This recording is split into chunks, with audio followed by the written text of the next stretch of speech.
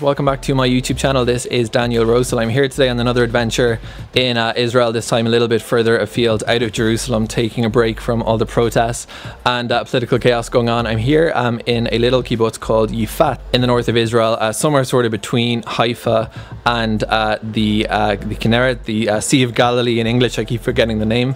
And I'm here today in the outlet store of Redback.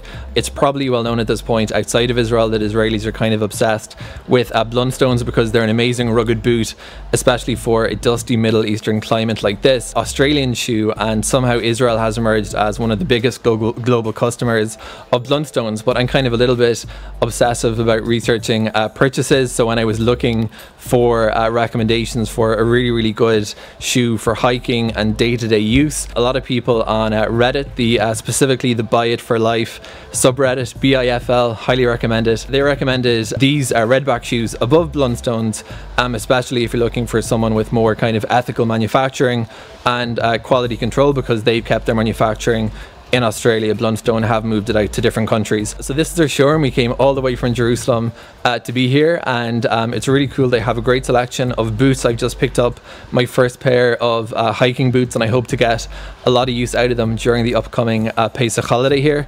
They have a great showroom, as I mentioned, lots of different shoes as well as jumpers and belts. You can find their boots in DIY and hardware stores throughout Israel, but of course if you want to come for the best selection, go up to the manufacturer. So this is the Redback store outside of Kibbutz Yifat, or just inside of it. If anyone's curious, I'll put a link to their store and to where to find this place. They're open regular business hours, and definitely worth coming up here if you're looking for a pair of Redbacks to check out their product selection. As for how much these cost, the UBCH Redbacks, which I purchased, the version without the steel toe cap, cost 530 shekels including VAT. That was a little bit more expensive by about 100 shekels or so than some of the alternative stores that I could find in Israel using zap.co.il, which, for those not familiar, is a really excellent online price comparison engine for Israeli stores. However, I have to say the customer service I received from Eyal was second to none, and it's probably as good a selection of Redbacks as you'll see in a showroom anywhere in Israel.